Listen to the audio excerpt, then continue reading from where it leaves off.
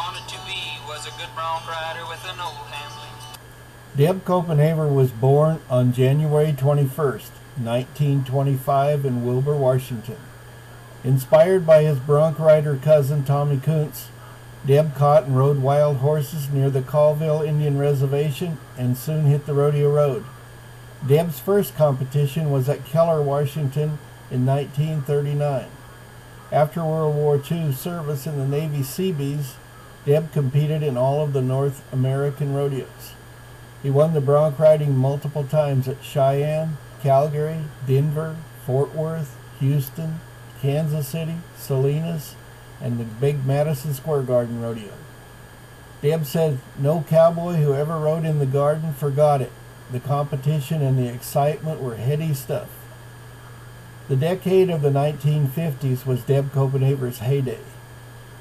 To enhance his earnings by competing in more rodeos, Deb teamed up with Paul Templeton and Bill Linderman and went airborne in Paul's Cessna 180.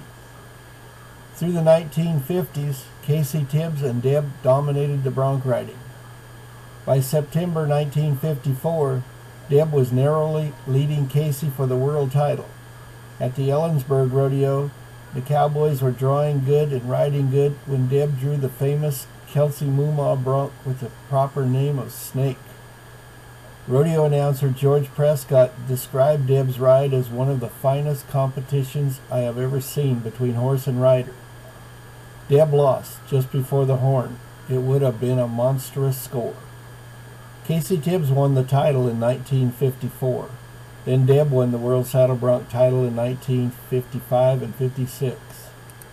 At Ellensburg in 1956, Deb won a go-around with the ride on War Paint, the Christensen Brothers Bucking Horse of the Year. Deb made a spectacular ride on Miss Klamath, but was disqualified when the judges declared that Deb had lost the stirrup. Deb worked hard to help in organizing the first NFR, where he qualified as a saddle bronc rider. Deb made the last ride of his career in Pendleton, 1974. After retirement, with great pride, Deb watched his son Jeff become the 1975 World's Champion calf roper.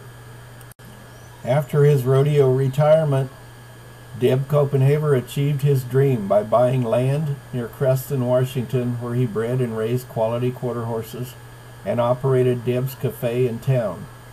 During the heyday of Deb's Cafe, there were appearances by Buck Owens, Porter Wagner, Dolly Parton, Hank Thompson, Bonnie Guitar, Ernest Tubbs, Little Jimmy Dickens, and many other country music greats. One night into Deb's Cafe, a friend and I happened to stray. Deb was a waiter, so our order he took. Soon we discovered he was the cook. If there had been entertainment, he would have sang. He had just brought coffee when the phone rang. He was out to the phone, back to the steaks. Sometimes an owner just don't get any breaks. We waited and waited, and finally Deb came. Then he revealed the caller's name. Deb apologized and hoped the steaks weren't burnt. He filled us in, and then we learned. The cook got drunk and the waitress didn't show. The man on the phone was long distance, you know. He was hired to help with the movie, but the director told fibs. The man on the phone was Deb's friend, Casey Tibbs. I just wish to add one more line. Those steaks tasted mighty fine. Deb relates a story of removing the horn from his bronc saddle. He had loaned the saddle to a friend who had drawn a horse that was about 17 hands tall. When the horse ran into the stripping chute, the horn caught on the crossbar and peeled it back. The cowboys were in a hurry to get to the next rodeo and did not have time to have the horn repaired.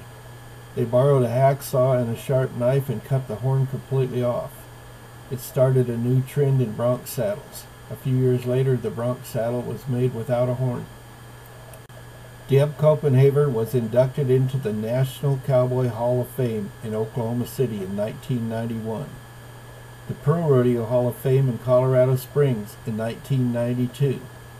Deb was inducted into the Inland Empire Sports Hall of Fame in Spokane in 1974, the Ellensburg Rodeo Hall of Fame, the Omak Stampede Hall of Fame, and in 2010 into the Pendleton Roundup Hall of Fame.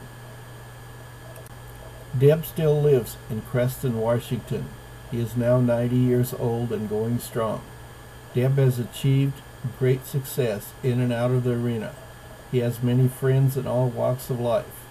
I take my hat off in honor of Deb Copenhaver for being a great man and all he has done. I thank you all for watching.